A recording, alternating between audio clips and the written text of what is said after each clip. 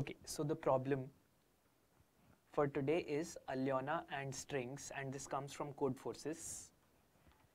It is a very good multidimensional DP problem.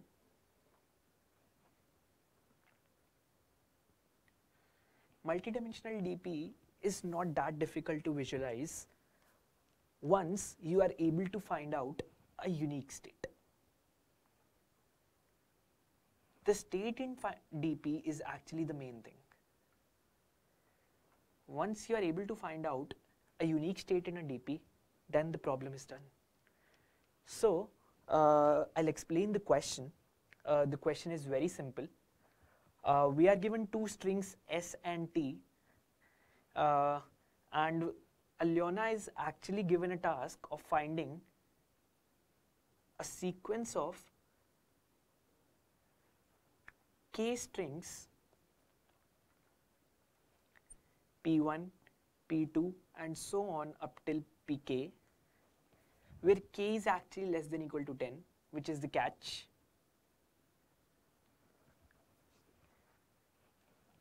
So the task of Alyona is to find out sequence of K strings, and these strings should be non-empty. And the condition is that the summation of the lengths of Pi should be maximum. Now, these two strings S and T which are given to us can be written in a form of A1, P1, A2, P2 and so on up till AK, PK, AK plus 1. Similarly, T can be written in the form of B1, P1, B2, P2 and so on up till BK, PK, BK plus 1. Here B1, B2, BK and A1, A2, AK, all of them can be empty as well. However, P1, P2, up till Pk are not allowed to be empty. This is given that there's for sure some summation that exists for these cases, like there's some sequence of K non-empty strings that exists, but we need to actually find out the maximum amongst them. I hope the question is clear to you. If it isn't, then you can check it out on CodeForces. So once you are clear with the problem statement, you need to think of a unique state in the DP, right? So DP is very useful in the cases of maximization, minimization and finding out the number of ways. So DP is a good alternative to solve this question, or maybe the only alternative to solve this question. So now let's think of what can the state be. Like, obviously if you are standing at a position, then the state has to contain some index in the string S and the index in the string T at which you are standing. But is that enough? According to me, this cannot be enough to solve this DP problem, because this does not define a unique state. This does not define a unique state because if we are on some IDXS position in the string S and on some ITH position in the string T, then we aren't aware of how many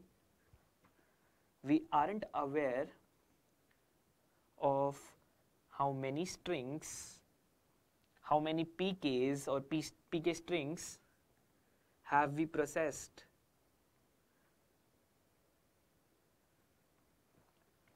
Right? Standing at a particular position, we aren't aware of this thing, right? So we do not know that how many more we need to process. This K is in exact terms. So we need to find out exactly K amongst them. So if we aren't aware of how many we have already formed or how many we have to form further, this state seems to be a bit loose for that. So I need to incorporate something which stores for me the remaining substrings that are to be found out. Like this is in terms of Pk.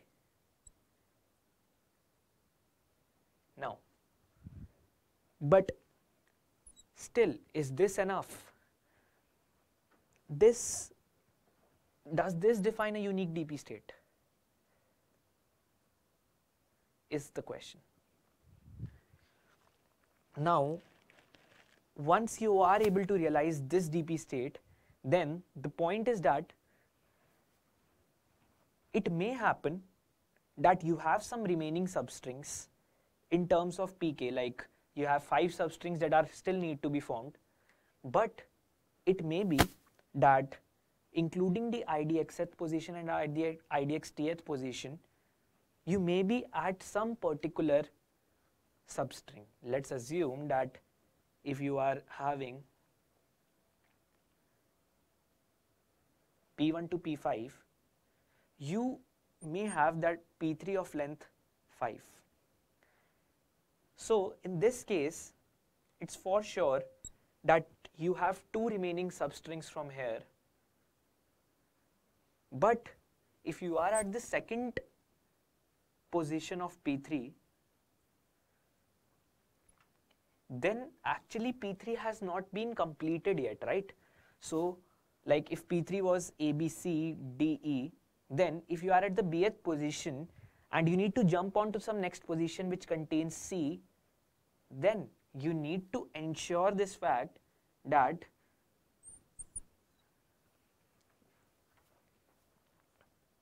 like, let's take it into a different scenario. Like for example, if you have P1 to P5 and you know that these 2 are remaining amongst this, so you will have some values of IDX and IDXT with you, and you'll have the remaining substrings to be 2.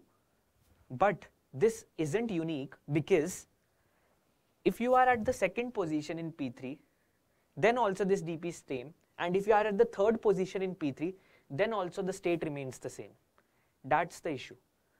So we have 2 different states existing.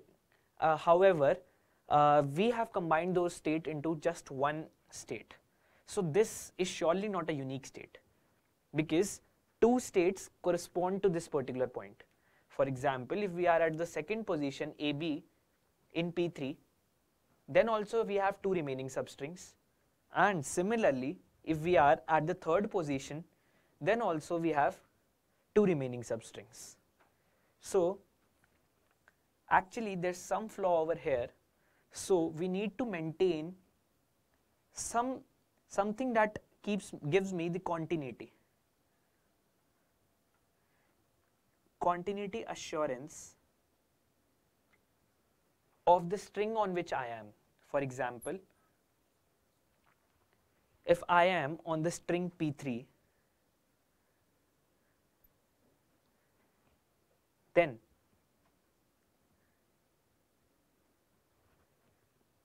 actually I need to keep a continuity insurance over here. The continuity insurance would be something like, if I am on the second position and I need to continue making the string P3, then I need to send a 1 to the next DP state saying that I want to continue something. And if I want to terminate the P3 string over here, I'll take the help of 0. So this is very simple to visualize, that now we need to add something which stores the continuity as well as the 4th dimension. So if I have something like IDXS, IDXT, remaining substrings,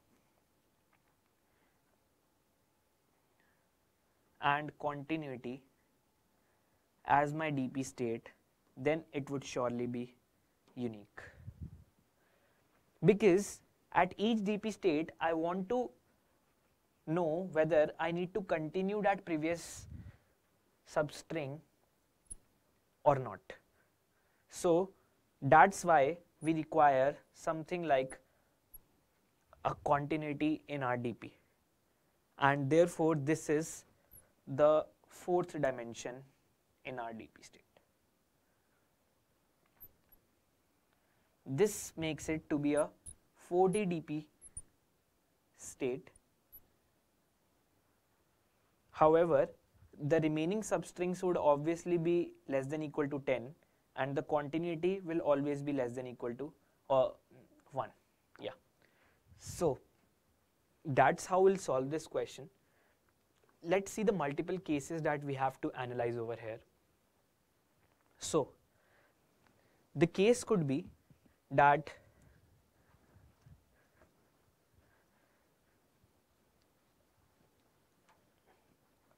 if we have a continuity coming from the back, like if continuity is equal to 1, this means that we need to do something in this DP state to either continue that particular string or terminate that.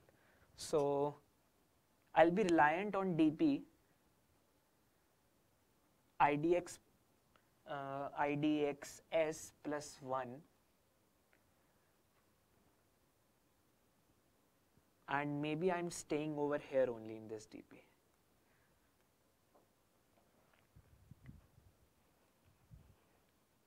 If this is the case, then actually I'm not extending the length of my particular substring on which I am standing.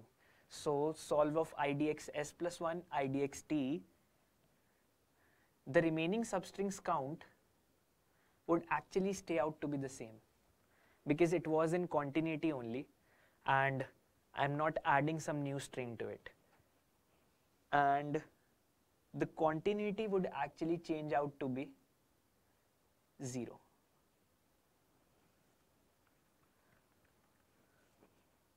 Because I am actually skipping someone in the xth position.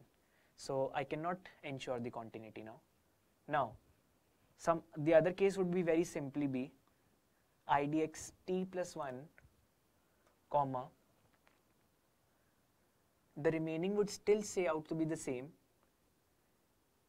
and 0 again. Now, it may also happen that I continue the particular case. So it would be IDXs plus 1, IDXt plus 1, remaining, comma 1. But this could be only done when S of IDXs is equal to T of IDXt. That's the case. And even if they are equal, then also we may prefer to skip this, right?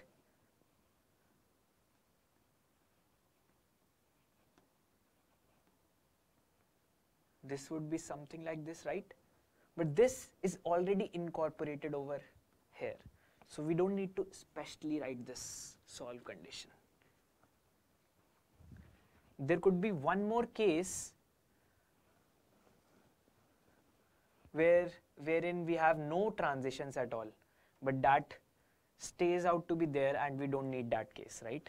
So we have just these 3 cases and we'll be finding out the maximum all of these. Here 1 would be added to the answer. This is very simple because we are actually including this in the part of our substring. So that's why 1 is added over here, while the other cases progress without adding a 1. Now, this is the case when continuity comes from the back. What happens if continuity doesn't come from the back? So, else, I'll state it, but you don't need an else if, you'll just need an else. Else if cont is equal to 0, I'll be having again the same cases, IDXs plus 1, IDXt, remaining, and 0. This is because I'm skipping again. This is IDXs s idx t plus 1 remaining and 0. However, if s of idx s is equal to t of idx t, then I have a choice of adding 1 into my answer and then solving for idx s plus 1, idx t plus 1, remaining minus 1, and 1. So here I have done remaining minus 1 because since I have started a new substring from here and I know that there was no previous substring that could be continued, therefore I'll have one lesser substring right now to be made. So remaining minus 1, and 1 is to ensure that I am passing something which is continuous. So it will be the max amongst all of these. So if continuity is equal to 1, then we have 3 cases, and if continuity is equal to 0, then we have again 3 cases, but the only difference is of rem and rem minus 1, which is very evident because that's why we were requiring a continuity state over here. This basically gives a proof of why the continuity state is required, and hence this is an easy solution to this. And this is how we are going to solve this problem. More details of this question would be clear when we code this out. Thank you so much.